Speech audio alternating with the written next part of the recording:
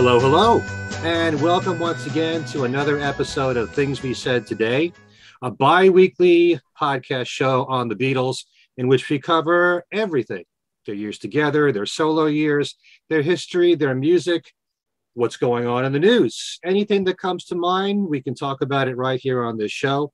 I'm Ken Michaels. I'm one of the three co-hosts of this podcast. You might know me for several things. I have my own YouTube channel these days called Ken Michaels Radio with interviews with people in the Beatle world. I have a syndicated radio show called Every Little Thing, right now airing on over 50 radio stations. And in addition to that, another podcast show, a bi-weekly show, which is all about the solo careers of the Beatles called Talk More Talk, the Solo Beatles videocast. And I'm being joined by my two regular co-hosts. First of all, a man who's written a couple of books and is busy on his third and more in the Beatle world. He's written Got That Something, How the Beatles, I Want to Hold Your Hand, Changed Everything, and also The Beatles from the Cavern to the Rooftop. And his latest book, The McCartney Legacy, the first volume of which is due out in December. And that's with Adrian Sinclair, his co-author. Welcome, Allan Kozinn. Hello, Ken. Hello, Darren. Hello, everyone out there in podcast land. And also, we have Darren DeVivo, who has been manning the fort at New York's WFUV for nearly 40 years. And, you know, it's a miracle in this day and age when you're working for the same company for a long time.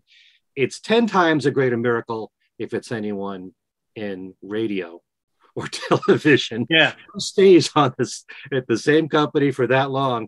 And I mean, that's just so rare. And a great host on the air, great DJ, Darren DeVivo. Welcome. thank you, Ken. Hello, Allan. Hi, everyone. Thanks for watching. On today's show, we're doing a special tribute to Ringo Starr because most recently he celebrated his 82nd birthday on July the 7th.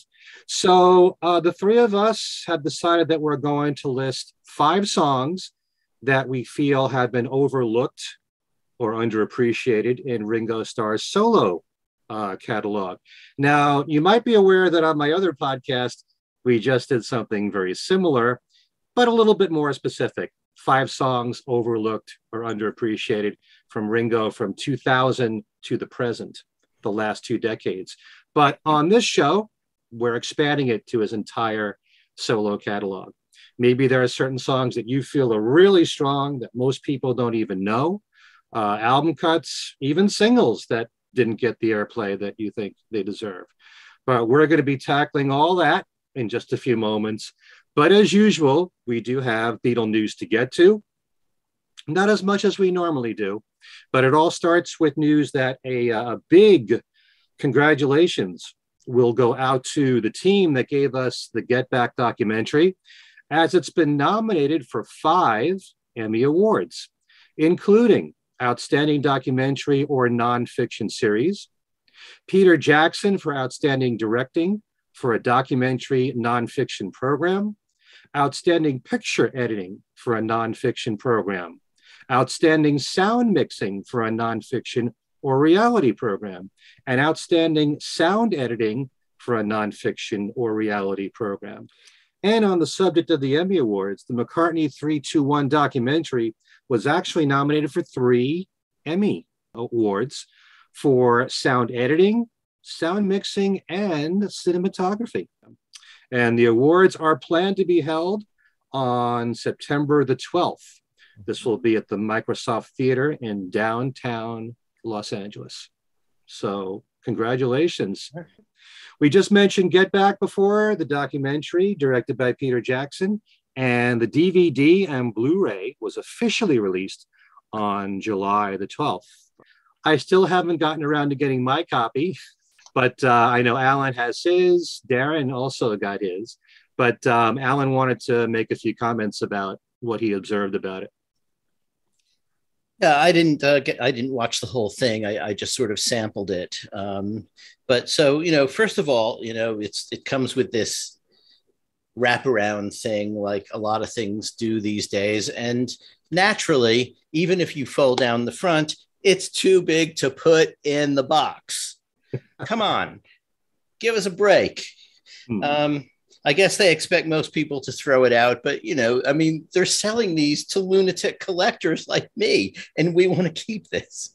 So, okay, that's the first thing. The second thing is, of course, as you know, there's no bonus material at all. It's just the 3 DVDs or Blu-rays, just like the 3 nights of the Disney Plus presentation. And, it looks good. It sounds good. It's got a lot of sound options, 7.1, Atmos, and various stereo with descriptions, which I didn't bother with because for the moment I can still see.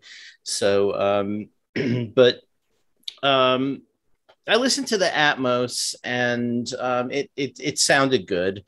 I did find, however, I mean, one thing I wanted to listen to first was the rooftop concert.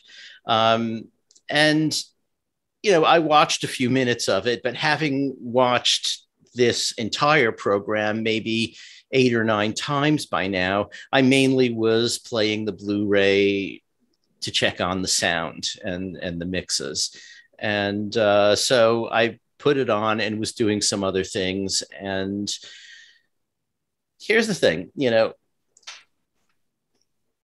I thought that even if they weren't going to give us actual bonus material, it would have made sense to just give us a section of the rooftop concert just as the concert without the people downstairs, without the cops. Just play that concert, just have it as an alternate section as a bonus thing on the DVD. Okay. That to me seemed the minimal they should do. I mean, what I really want is the other 52 hours of, Nagras and whatever film they have. But okay, fine. I would have settled for just the rooftop concert without the other stuff going on. Watching it, the other stuff going on is pretty interesting. I mean, even after several times, I've liked the way it was edited and the way it was done as a TV documentary. Listening to it while doing something else and listening to it as a concert, all those people telling us what they do or don't like about the Beatles and how, people are complaining to the police and all that stuff. It's just annoying. It's really annoying, So this isn't really a set that you can have on in the background simply for the audio, the way you might of a bootleg of the rooftop concert, for instance. But I guess, it's something that you really have to watch for it to be as interesting as it's supposed to be. So that's basically my comment on that. I mean, the sound I thought was really pretty good. It does give you an option for subtitles, which I didn't try getting when I watched it on Disney. I don't know if they're there, but I do know that I've read people's comments online saying about the Disney that, they wish there were subtitles for more of it. Peter put some on where I think he thought that it wasn't going to be clear. But now you can apparently get subtitles for the whole thing. And, that might be interesting. I mean, sometime I might watch it with that, just to, catch other bits of dialogue that go by kind of quickly. But so there it is. The only extras you get are these 4 pictures.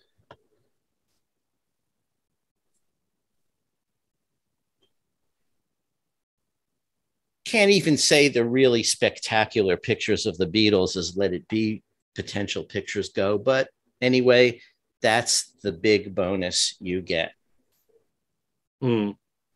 Well, I was saying around the time when we were watching this, one of the things I was looking forward to was to see the rooftop concert without the people in the street. Mm-hmm. And I mean, some people were critical of me for making those comments, but it's nice to have it as part of a documentary, but why can't we just get the pure concert as a bonus feature, like you said? Definitely. Mm-hmm. So, yeah, I definitely sympathize with what you were saying there. The price of the DVD is only $45. Yeah. Which is actually very, very reasonable. That's true. I'll give them that. Allan, you were pleased with the audio. Yeah. Because I read a few really brutal reviews. Really? And I don't remember where they were. They actually, I didn't even finish reading them because I actually were like, oh man, it kind of like, that's a bummer. You know, what were the issues?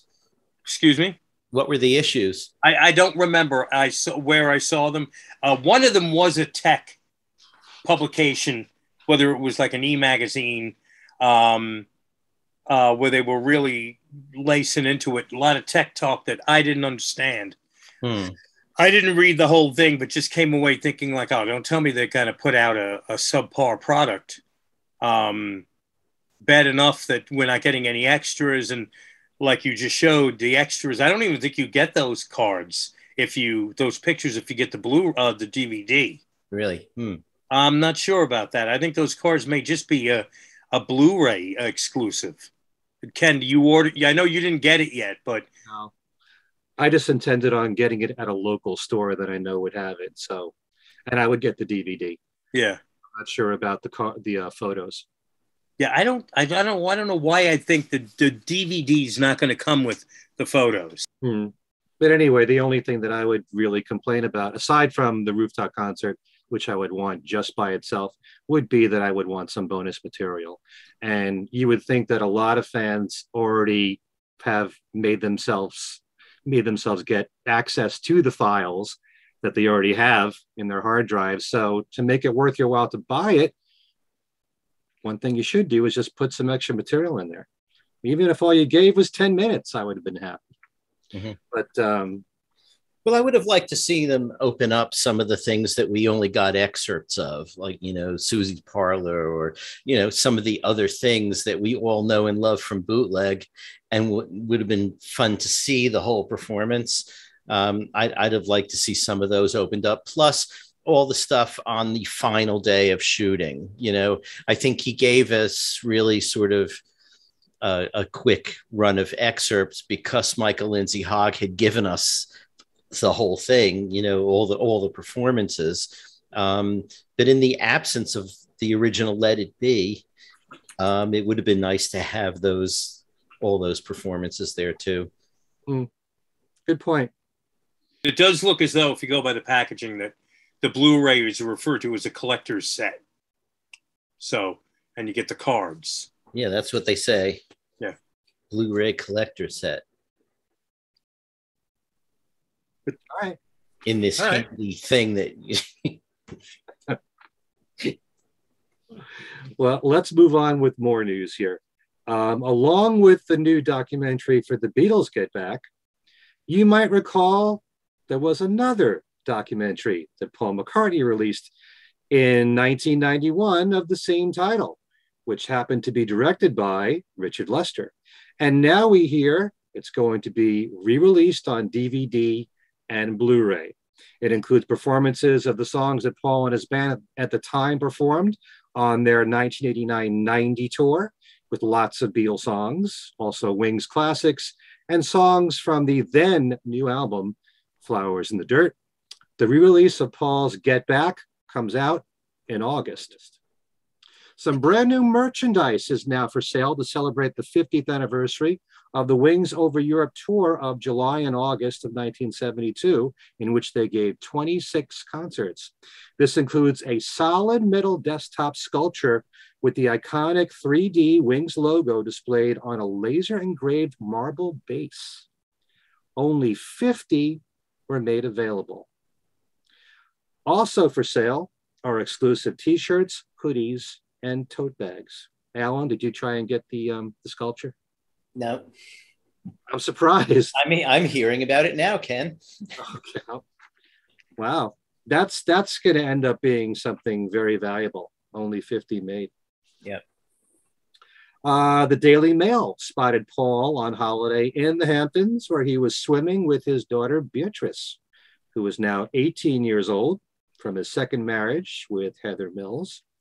Rolling Stone magazine just came out with their latest list of their top 500 songs of all time. I didn't get to look at the entire list, but in their top 20, number 20 was Let It Be, Number 16, I Want to Hold Your Hand. Number 13, Yesterday. Number 8, Hey Jude.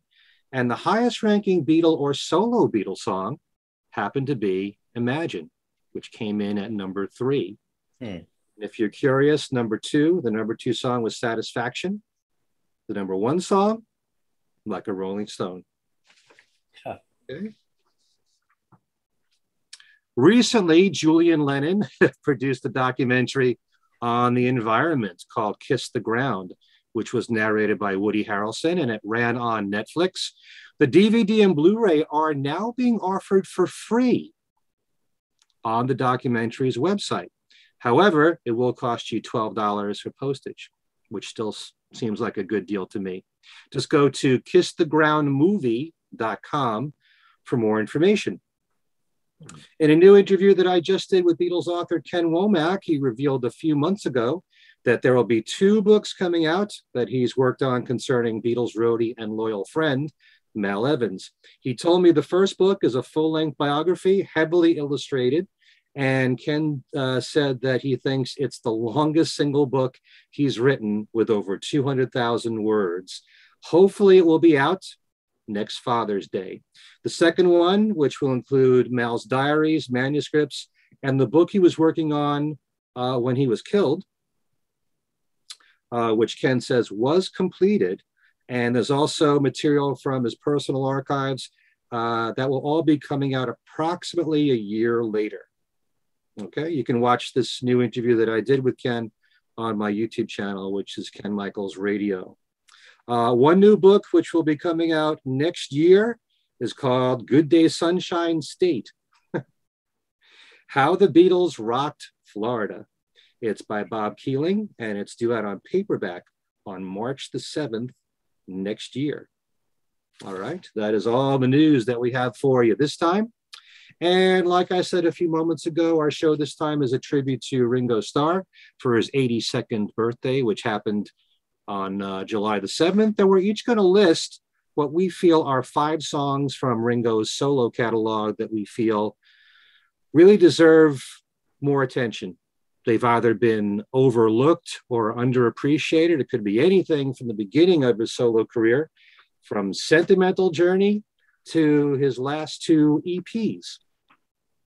So why don't we start first of all and get Allan's list? Okay. So, you know, with Ringo, I think the last show we did 5 of Paul's underappreciated things. And, you know, in a way, it's a lot easier to find them with Ringo because there's a degree to which his entire catalog is pretty much underappreciated, except for, you know, hit singles. And, you know, I can kind of understand why. You know, I like Ringo. I like most of his records when I listen to them, but getting motivated to listen to a Ringo record is something that I don't know, for some reason, it's just not something that normally occurs to me. I don't mean that as any kind of slight on Ringo, but if I'm putting on a record, you know, unless we're doing a show that has something to do about Ringo, or if the record is new and I need to hear it, you know, hear what's going on, I tend not to just put them on. And, you know, maybe I should try it, you know, because I enjoy them when I hear them. But this is also, you know, this may have to do also with the fact that I'm not sort of like a normal person. I mean, I have my equivalent of iTunes, which I use Media Monkey, has 500,000 tracks on it. And that's a fraction of my collection. And I sometimes really look back at like when I was a teenager and had, you know, 200 albums. It was much easier to figure out what I wanted to listen to when the selection was a lot smaller, you know.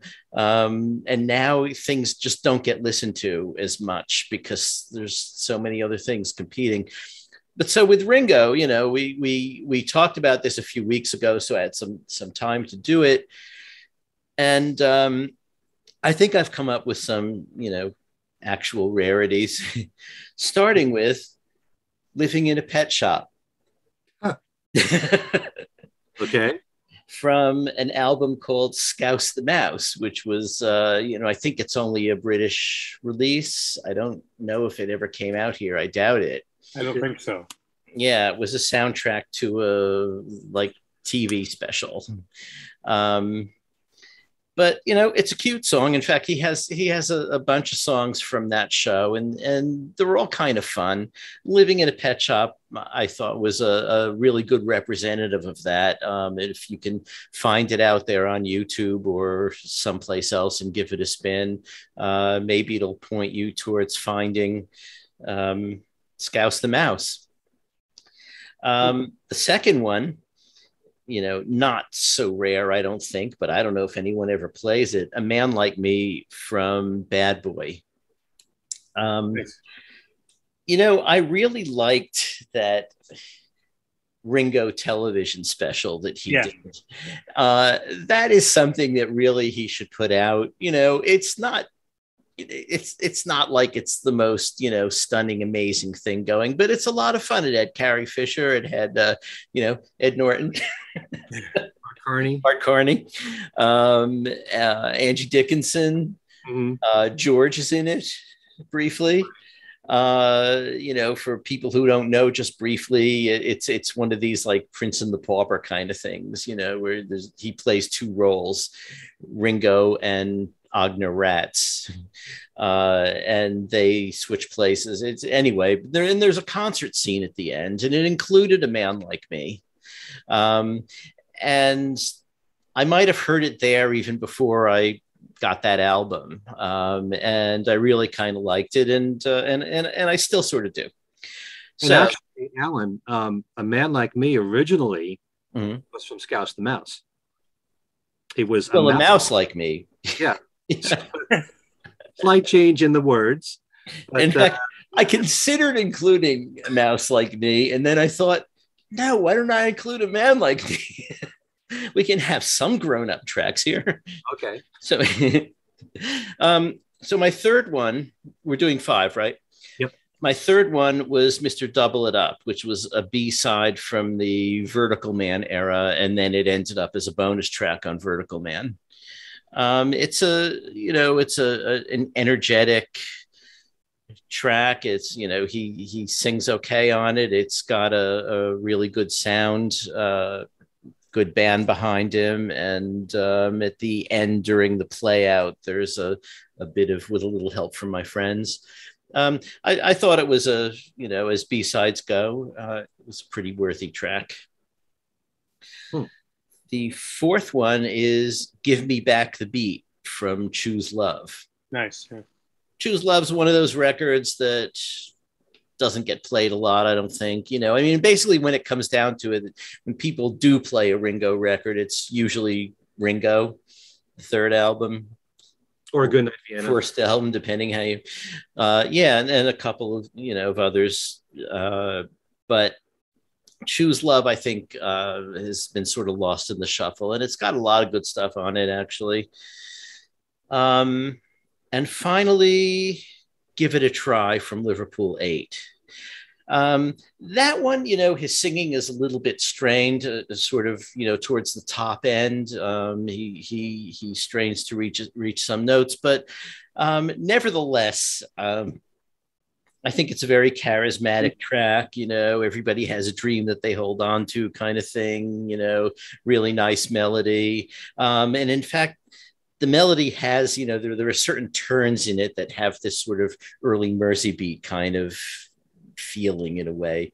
Instrumentally, it doesn't sound like an early Mersey beat track because it's more of a modern heavy sound, but the melody goes there and it just sort of calls that to mind. So those are my 5 Ringo tracks. Okay. Just a question or two here. When you do listen to a Ringo album, are you listening mainly to see, well, a lot of people first and foremost think of him as a drummer. Are you listening for his drumming on the record? Are you listening to see any kind of progress that he's made as a songwriter? Because, ever since, even though he wrote in the 70s with Vinnie Poncia and a few songs with George Harrison, from Vertical Man on, nearly every single song on a Ringo album has been a co-write. And it's been fascinating part, at least for me, in following Ringo with Mark Hudson and the Roundheads and all the various people post Mark Hudson. Do you find that aspect of his career interesting? Do you follow that, or are you just looking for an album you're hoping to enjoy from Ringo? It's more like the latter, but I do listen to the compositions and the singing more than the drumming. I'm not sure I focus that much on the drumming on his recent records. I probably should do that, because his drumming on Beatles things is I've really come to appreciate a lot in relatively recent years, more than when they were new. Because I've come to have more of an appreciation of drummers in general. Right. Than I did, I mean, back then when I was playing in bands, drummers were always the pain in the butt in the group. They were always the ones who, wanted their name on the drum, even if it wasn't their group really. And they wanted to, you got the nice little acoustic song. This is where they want to do the drum solo. Like that. But so now that I'm not really working that much with drummers, I feel I can appreciate them better. And listening to Ringo with the Beatles, especially on a lot of the reissues recently, like Pepper and the White Album, I've really gotten a new appreciation of what he did as a drummer. And yet with his solo albums, I haven't really focused on drums that much. I've just listened more generally to the sound, the songs, his voice, which is, we've talked about this before. He's not, as he said himself, I'm not Pavarotti. But he has a very charismatic voice with a definite sound that is recognizably Ringo after like an eighth of a second. Right. So, I enjoy that when I do put one on, Yeah. Well, I can tell you ultimately, for me, I listen for the whole experience of whether I like the song first. But I think one of the things that I appreciate about Ringo in his solo career, especially since the 70s, in the 70s, very often he double drummed with Jim Keltner. And who's to argue Jim Keltner is one of the greatest drummers and session drummers of all time. Right. But it would have been nice. My ears can't pick apart what's Ringo playing, what's Jim playing. But once he started working, say from, definitely from Time Takes Time on, he's been the only drummer on his records in most cases. So you can zero in on the drumming there. And I know that his drumming's been mixed a little bit hotter, so you can really get to hear what he's playing. And some of his drumming's been outstanding, especially on the Mark Hudson produced albums and post Mark Hudson. So if it really matters to you to hear Ringo as a drummer, I would definitely advise you to go in that direction. But ultimately, at least in my case, I listen in totality. I care a lot about all the progress that I feel Ringo's made as a songwriter, and not only working with George Harrison, Vinnie Poncia, Mark Hudson, all the different people post Mark Hudson, from Dave Stewart to Van Dyke Parks and Richard Marx and Gary Burr and all those people, very talented songwriters. Certainly that's what keeps me interested in Ringo's solo catalog. Yeah, I wanted to add, actually, I mean, I know this will sound almost contradictory, having said, I don't just tend to put on a Ringo record for the hell of it. I do think that, when I have in the past listened to all of his stuff, sequentially or whatever, I kind of feel like Rotogravure and Bad Boy have had a bad rap.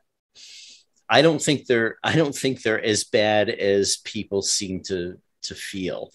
And recently actually it might have been Darren in when we were discussing what to talk about the question about why did Ringo's popularity sort of fall off after Goodnight Vienna, maybe. I don't know why. I don't think those albums are really that bad, you know, and you know, Bad Boy Has a Man Like Me on it was one of my picks. So yeah. I was just listening to Bad Boy a few days ago, just for the heck of it. I just picked it at random. One of the albums that I probably listened to the least for no reason, just, you know, and I was listening to it go, you know, Bad Boy's not bad at all. And I've always felt that Rotogravure had to survive the comparisons to Goodnight Vienna and Ringo because they were sort of cut from the same cloth. I always looked at Rotogravure as being hit and miss. I was surprised that, and I don't know how long it's been since I listened to Bad Boy from start to finish. At, you know, all right, here's an album that in my opinion, that's an album that's got a bad rap. Mm-hmm. You know, was Bad Boy. I mean, I've always felt the three lowest in my book of Ringo albums was Ringo the Fourth, Stop and Smell the Roses, and Old Wave. But anyway, that's, you know, but Bad Boy is definitely worth a reevaluation. Mm-hmm. Well, if anyone is interested on my other podcast show, Talk More Talk, not that long ago, we did a show on that very same topic. Why did Ringo's career take a dive right after Goodnight Vienna? And we had all different opinions from my co-hosts on the show. You might want to check that out, and maybe sometime in the near future, we'll do a show on the same topic. But it's always been my contention that, it's very hard to top the Ringo album. And I like Goodnight Vienna, but it's not like when Ringo's Rotogravure came out, or Ringo the Fourth, or Bad Boy, that I thought those albums were so much weaker than Goodnight Vienna. They're not as good as Ringo. You know, I didn't really see a decline in the quality as much, but there's a lot of reasons why records sell and why they don't sell. It's a very complex thing, and we can all pose our own theories where Ringo is concerned, and maybe we'll do that in a future show here. I think that's a great topic. We all have different opinions about it. Anyway, Darren, I know you have your five that you Yes, I do. And I really liked Allan's list because Allan really did dig super deep and came up with songs that are underappreciated or deep tracks. Some of those were really deep tracks that Allan picked. Mine are a little closer to the surface. There was a couple of things that I almost picked for my top five. A list again, if we did this show a month from today, I probably would have a completely different list of songs pulled together. But a couple of songs that I was considering included two off Rotogravure, his covers of Hey Baby and A Dose of Rock and Roll. Then I thought, all right, those were singles. In fact, A Dose of Rock and Roll cracked the top 40. So maybe I should take those out because they were singles, because I don't think the five that I settled on were not singles. So all right, let's take the singles out. That included Weight of the World, another one that I considered, because if there ever was a song of Ringo's that should have been a hit, and maybe because it came out in the early 90s, Weight of the World is one that had smash all over it. And I remember when I heard it for the first time, I thought to myself, I cannot believe that Ringo's got a Cloud 9 on him, on his hands. You know, the way Cloud 9 came out and boom, George Harrison was everywhere. Mm-hmm. Didn't see that one coming. Mm-hmm. I thought I was going to be one of only 5 people buying Cloud 9 when I heard it was coming out, because that's what happened with Gon Troppo. You know, when I heard Weight of the World, I thought Ringo is going to be front and center in the early 90s. I love it. And it didn't happen. But that was a single, and that also said, you know what, let me push this to the side. Snookeroo was a single overseas, and a lot of people know Snookeroo, so I wouldn't say that that's necessarily a deep track. Well, Snookeroo was also the flip side of the No-No song, and it's often been listed as a double-sided hit. And even though I didn't really hear Snookeroo on AM radio, and I listened to it back then, I did hear it on FM radio. So what I am going to go with, though, in my list here does skew heavily towards the more recent years. And in my mind, Ringo's more recent years starts with Time Takes Time. I don't know why that's a dividing. I think everybody sort of looks at that as the point where Ringo hit reset. And my list ends up leaning that way with only one of the 5 songs coming from at the Apple period. So I'll start off with that one, the B-side, Down and Out, which I never understood why Down and Out was left off the Ringo album. It's a strong B-side. It's a really great song. It's simple, but it's really catchy, and it's a great song. It was a flip side, for those who don't know, the flip side to Photograph. And one of a handful, there's not many, but one of a handful of Ringo songs that are non-album tracks. Although Down and Out's gotten some attention because it's been issued as a bonus track on CDs because it was the B-side of a big selling single. So, but that's the first one I'd pick. And then we go to the more recent records. Time Takes Time, one of Ringo's best albums. And again, another song that should have even then gotten more attention, FM airplay, is Don't Go Where the Road Don't Go. And a song I'd love to still see him playing live today. Even if he only did 1 or 2 songs from, the more recent years, that would be one that I think would definitely work. Don't Go Where the Road Don't Go. He did it on a few of his tours. I'm sorry? He did it on a few of his All-Star Band tours. Yeah, no, that's what I mean, but not, that's almost like ancient history now. Yeah. The third one is a cover that I liked a lot from an album that a lot of people criticized, but I liked it, from Ringo 2012, his cover of Rock Island Line, which I love. And I really thought the Ringo 2012 album was good. It may not make sense to some, but to me, the fact that it was such a short album, it was almost as if it was to the point. And in this case, maybe less was better. Ringo gave it concise, like, what was it? Something like, I think it was 9 songs. Yep. It was a short album. It did what it had to do. It was over. And it was like, to me, I really love that album, and that version of Rock Island Line really kicked. I have to look things up these days. I don't remember like I used to. I mean, I preferred the remake of Wings to the original version.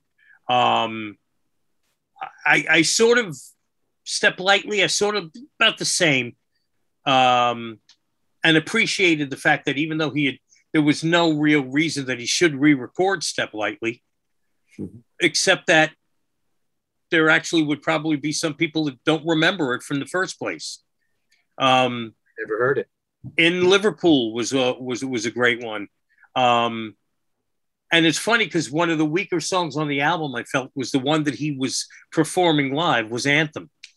But Ringo 2012 was a record, I think, that a lot of people I remember criticized it. And one of the reasons it was getting criticized, it was 9 songs. And he did, new versions of 2 of his older tracks, and there's covers. And I was like, you know what? But it works. It's concise. It has a punch to it, that album. And before it maybe drags or lags, it's over. So Rock Island Line is the third of my 5 songs. Then The Vertical Man for King of Broken Hearts, which that's a great song. That's another one that I think if you could take the 70s mentality of music, radio, music buyers, and insert these songs from the 90s in there, you probably are looking at what probably would be some degree of a hit.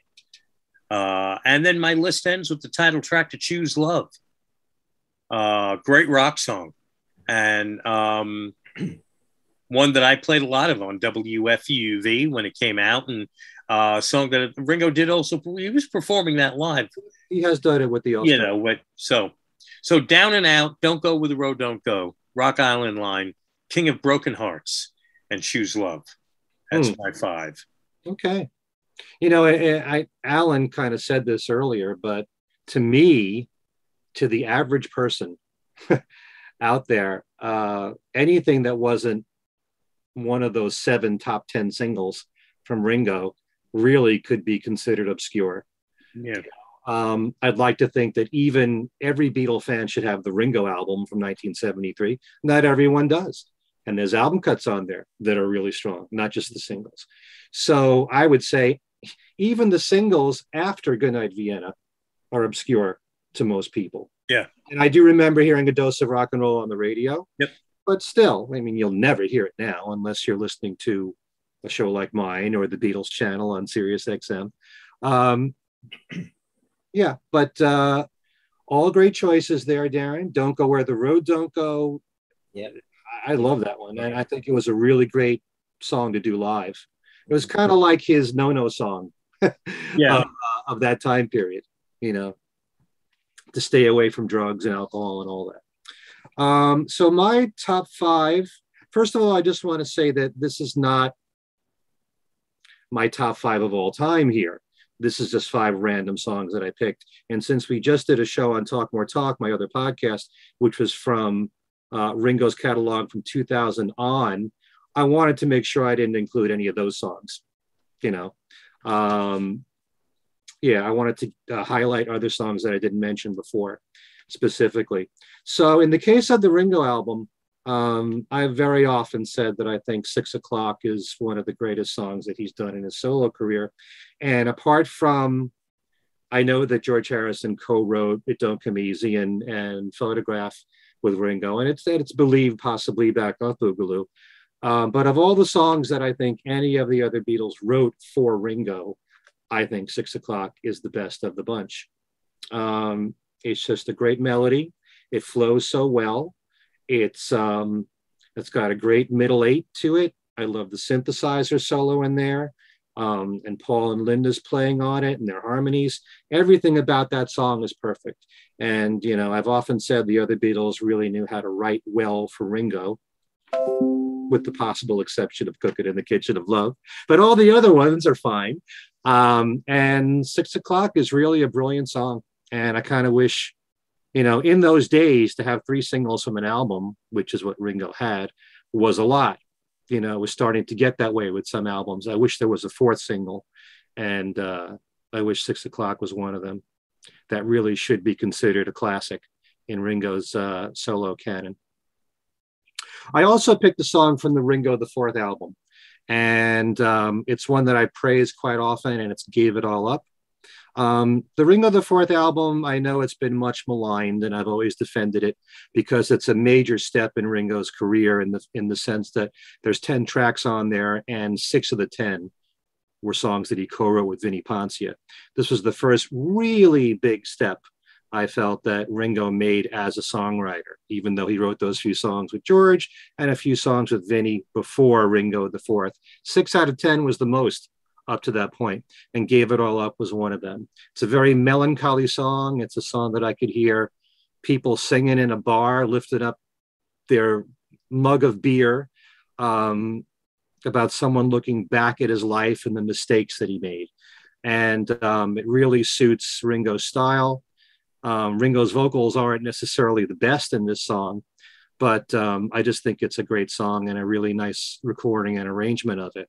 So Give It All Up would definitely be one of them.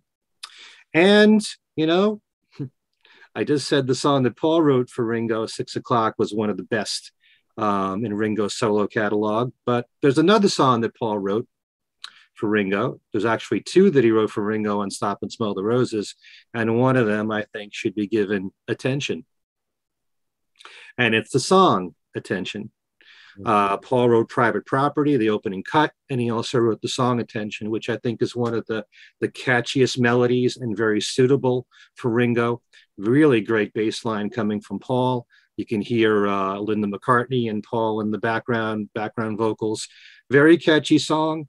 There's so many times that I've said certain songs in Ringo's catalog post Goodnight Vienna, if they were released as singles in the first half of the 70s, would have been big hits. I think Attention is definitely one of them. You know, who's been better at coming up with catchy melodies and hooks than Paul McCartney? And in this case, Attention is a real winner and really works for Ringo. Also, In a Heartbeat from Time Takes Time is one that I praised quite a lot through the years. Just like what I said about the first half of the 70s, if In a Heartbeat was a single, that would have been a top 10 hit. It was written by Diane Warren, who's one of the biggest, female songwriters of the last several decades. And she actually wrote another song that Ringo recorded recently, Here's to the Nights. But In a Heartbeat really has a very 60s feel to it. And Brian Wilson is on the song and backing vocals. And I've always said that it really has kind of like a Don't Worry Baby kind of feel to it. The melody is infectious, great hooks. It would have been such a big top 40 hit, and I feel top 10 hit in the 70s, and very well executed. The band that's on there is playing everything perfectly. It's one of those songs that I feel has hit written all over it. And, we can talk about Time Takes Time in another show. And I know we did that on my other podcast show. It was on a small record label at the time, Private Music, who probably didn't have that much money to invest in promotion. But, that whole album should have been like what you said, Darren, like his Cloud Nine. But in a hard Private Music, when they had Ringo, at WFUV, I knew some of their artists because we played Leo Kottke and Ricky Lee Jones, and now I don't remember, there was a few others, and it was a little bit of all right, has Ringo dropped that he's resorted to an indie, or have these indies really now, are they going to like really flourish as they grab these veteran acts now that are beginning to fall off the major labels? And I didn't see it coming that Private Music was going to go under. Not long after Time Takes Time came out, because it just seemed to be one of those indies that at least knew what they were doing. And weren't they started by Peter Baumann from Tangerine Dream? I think that was his label. I think so. There was a tie at the beginning to New Age with Private Music. And then they started to move towards the AAA radio format in the early 90s. So Ricky Lee Jones, like I said, ended up there. Leo Kottke did a bunch of albums on Private Music. I think, I'm going to say this now, I think Taj Mahal may have also been on Private Music. You're right. So around this time, and then Ringo was like, whoa, a former Beatle is on. So good for Private Music. Bing, out of business. And I remember Weight of the World, the video was shown on VH1. Mm-hmm. But I don't remember Weight of the World being played on the radio at all. And, I was still listening to hit radio at the time, as well as rock radio. And I barely heard Weight of the World at all. If anything, it might have gotten a little bit of airplay on rock radio. Which is really a shame. I mean, like you said, Weight of the World, it's a hit record. Any other time, especially in the 70s when Ringo was doing so well, it would have done very well as a single. Yeah. And I could hear In a Heartbeat as the next single. Okay. So my fifth one, there's so many that I could pick. I'm going to go with a recent one, Not Enough Love in the World, which is on Ringo's most recent EP. Change the World. Zoom in. Yeah. Actually, no, this was the first EP. And this is a song that was co-written by Steve Lukather. It's got a great hook in the chorus, and you just hear it once or twice and it's stuck in your head. That's another song that I feel, has hit record written all over it. And, there's a lot of great stuff he's put out throughout all these albums. And I especially like the songwriting collaboration, although Ringo didn't co-write that with Steve Lukather. He wrote that with another guy from Toto, Joe Williams. And Yeah, so those would be my 5. Believe me, I could have picked so many more. There's a lot scattered throughout all of his solo albums, and I think they all deserve, your attention. But the great thing, as I said in my other podcast show, unlike the old days, when you heard a song on the radio and you liked it and you wanted to hear it again, you had to wait a while before the radio station would play the song. These days, you don't have to wait at all. Just go to YouTube, click on the song, and there you go. You can tell for yourself whether or not you like the song or not. Listen to it several times. And then I'd love to hear back from you guys watching or listening to this show. If you listen to any of these songs, if there's any that grabbed you that you never heard before, I'd certainly love to hear it.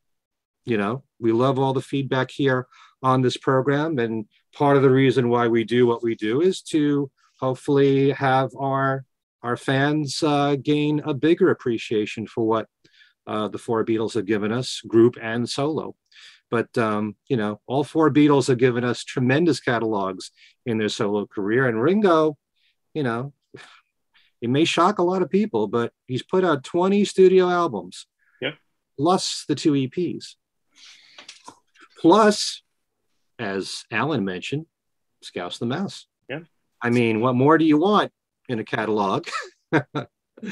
It's quite a lot that he's given us since the Beatle years, and a lot of worthwhile tracks. And these are just some of them that we just mentioned. So if you can, check them out. If you never heard them before on YouTube, check out the ones that we mentioned on my other podcast, Talk or Talk.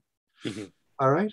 So if I just could you were right, Allan, because then I got curious about Private Music. It was Peter Bauman's label, and was started more so as a label for acts like Ravi Shankar and Yanni and Andy Summers solo. And then they went on and ended up, I was right about Taj Mahal, but completely forgot that Leon Redbone and not Andrew Lloyd Webber, though, were on Private Music. Who was it? John Tesh was on Private Music. Oh, dear. See, that was their mistake. If they had Andrew Lloyd Webber, they might have survived. Etta James, A.J. Croce, Jim Croce's son. Dan Zanes was on Toots Steelman's. That's right, I remember that. Jazz harmonica player. So, but the label didn't actually, I don't think it, I said it went belly up. I think it just got absorbed into other labels. But, I still found it interesting that they couldn't get more out of Time Takes Time, because it wasn't like it wasn't really a small, it was a pretty big indie label. Anyway, I digress. All right. So before we go, let's have each of us give our own contact information and let us know what each of us is up to. Darren, you usually have a full plate. Well, I have some good news. My Monday through Thursday night show on WFUV for a number of years actually was always the way it was divvied up, 10 p.m. till 2 a.m., 4-hour shift, which I was moved into, I believe it was during the summer of 2015, 10 p.m. to 2 a.m. But when the pandemic set in, March 2020, because everybody, and not just at FUV, I mean, everybody started working remotely and radio broadcasters started broadcasting from home. There was some technical issues, which I don't even pretend to understand, that forced matters where my show had to stop at midnight. It had to do with, I don't know, changing of the clock. And so my 10 p.m. to 2 a.m. was trimmed to 10 to midnight, and that's the way it's been since March 2020. But I'm happy that it'll be back to 4 hours starting Monday, which would be the 25th, if I'm not mistaken. I don't know when you're watching this, but on the 25th, I'm back to 10 p till 2 a, Monday through Thursday nights, and then Saturday afternoons 1 to 4 p.m. on WFUV 90.7 FM. In the New York City metro area, or go to WFUV.org and stream us there anywhere We have an app too you can get. If you want to shoot me an email, write me at WFUV. Darren DeVivo at WFUV.org is the email address, or I have 2 Facebook pages. Darren DeVivo, send me a friend request. The other page, click follow, and we will see then there. So that's that. Is that your favorite honeymooners line? It's one of them that comes out a lot. You're using it quite a lot here on the show. but hey, it can core apples. So everything on that show is a classic, so it works here. Allan, how about you? Okay, well, what I was up to was working on volume 2 of McCartney Legacy, and then they sent us the PDF to read of volume 1. So the past week, I've been reading volume 1 again. Now I'm ready to get back into volume 2. So it's sort of a McCartney universe around here. You can get in touch with me at on Facebook, either at Allan Kozinn, plain old Allan Kozinn, or Allan Kozinn Remixed.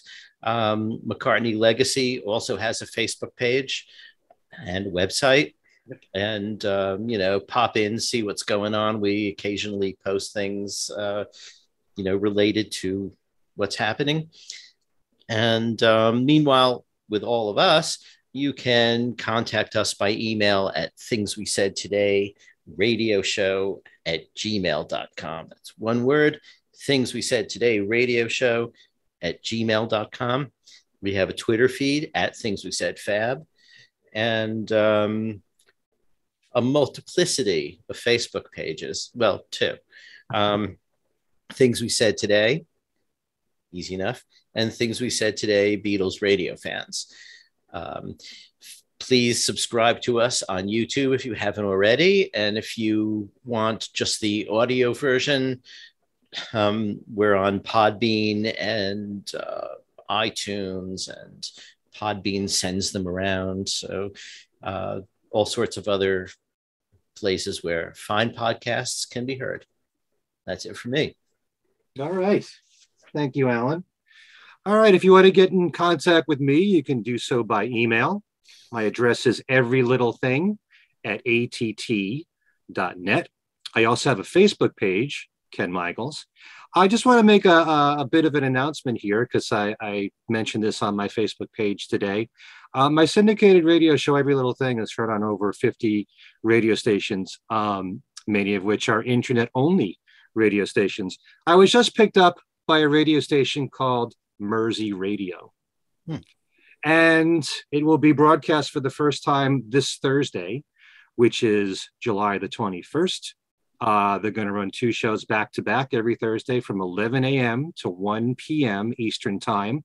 The only reason I mention this is because this radio station is actually based out of Liverpool. Nice. So I feel like I finally made it after 40 years of doing this show. And, in this day and age, I mean, I've always been taught, with AM and FM, it matters what market you're in and the size of your market. Well, that is still true in terms of getting advertising and all, but just about every single radio station on the planet now you can stream. So whether we're talking about a station out in Kansas or in Australia or now in Liverpool, that's the great thing about the internet. You can hear a show like Every Little Thing on so many different radio stations. You can never hear the show on demand, but the show is streamed live on over 50 stations, like I said. And you can check out my website, which is kenmichaelsradio.com. There's a page there for Every Little Thing. It lists all the radio stations, the broadcast times, and links to their websites so you can stream the show. So Liverpool, to Liverpool with love, here I come. Congratulations. Thank you. Also on my YouTube channel, which is Ken Michaels Radio, I've been busy with a number of interesting interviews. First of all, there's Rick Glover, who we all know. He's a frequent writer for Beatle Fan magazine. And he, along with a group of Beatle fans called Fans on the Run, have gone to many a Paul McCartney show and solo Beatles show. And Rick was a guest. I did an interview with him on my YouTube channel. He is, at least to me, I don't know anyone who's seen as many concerts of Paul McCartney as Rick Glover has. And the latest count is 159. Wow. Okay. He's told me he knows a few people who have said they've seen him more. So we reflect on the concerts that he's seen. We highlight the special ones, especially the more intimate ones. The very first concert he ever saw was from the Wings Over America tour in Atlanta. It's a very interesting story because I won't give too much away, but he had tickets for the 2 shows in Atlanta back to back. How he handled the second show, well, you'll have to watch the interview for that. But it's all about seeing Paul on the road, and we both share our own memories of that. In addition to Rick Glover, there's Ken Womack, who, as I said earlier, is about to put out 2 books on Mal Evans, the first of which hopefully will be Father's Day next year. So it was all discussing Mal's life and some of the things that we'll learn in the 2 books that will be coming out. And, you know, Ken is just a great speaker, always a lot of fun and sheer delight to talk to Ken. You can pick that up on my YouTube channel as well. I just did a show right before recording this one, which is part of my Youngblood series. That's when I interview people in the Beatle world who are 40 and under, the younger Beatles fans, to get their perspective on things. In this case, I interviewed Skylar Moody, and she's someone that you might have just seen at the Fest for Beatle Fans. She has her own TikTok channel, which has a lot of Beatles content on it. And she just started her own George Harrison podcast, okay, called Apple Scruffs. She's on the show. Dylan Seavey is on the show. He's been a guest on my YouTube channel and on the Two Legs podcast. Really knowledgeable musician when it comes to the Beatles, the group in the solo years. He can talk a mile a minute on their music and on their history. He shares so much insight, and I love having him on the show. And Sam Wiles, who does a Paul McCartney podcast called Paul or Nothing. He's been on my YouTube channel as well. And I posed the question or questions, and I did this once before. If you could attend the recording sessions of any Beatles album, which one would you pick? And then the flip side of that, if you could attend the sessions of any solo Beatle album, which one would you pick? You know, whether you're talking to a young Beatle fan or an older one, that might be one that we should do here on this show, because I'd love to hear, you know, what your thoughts are. And especially in the case of these 3 guests, the answers are not going to be what you would expect in some cases. So again, that's on my YouTube channel, Ken Michaels Radio. I don't know if I mentioned this in the last show, but I did an interview with Jay Bergen, who is John Lennon's defense attorney during the whole copyright infringement lawsuit with Morris Levy over Come Together, using a line from Come Together. This is an amazing book to read, and you really do feel like you're in the courtroom with John, because it has the actual transcripts of everything that John said on the witness stand for this trial. Wonderful book to read. And Jay was a fantastic guest on my YouTube channel. Again, that's Ken Michaels Radio. There'll be another Talk More Talk, a solo Beatles video cast, coming next Monday, which happens to be July 25th. We do it live, 9 p.m. Eastern time on our YouTube channel. Talk More Talk, a solo Beatles video cast. It's going to be a show that we've been contemplating doing for a while, and it has to deal with John and Paul and how the public's opinions about them through the years have changed. Interesting. It's not a John versus Paul show, but just how the public's attitude, how they think differently now of Paul and John, right or wrong. We all just debate this whole thing, and I think that's going to be a real fun show. My website is kenmichaelsradio.com. And always check that out for audio interviews that I've done in the past from people connected with the Beatles, and weekly Beatles trivia. There's one page on there every week where you can win 1 of 10 really great prizes, like CDs, DVDs, Blu-rays, books, you name it. So again, that's kenmichaelsradio.com. I think that covers everything here. So this has been fantastic. A belated happy birthday to Ringo Starr. Happy 82nd. And on behalf of Darren and Allan, I'm Ken Michaels, thanking all of you for watching, and peace and love. Take care, everyone.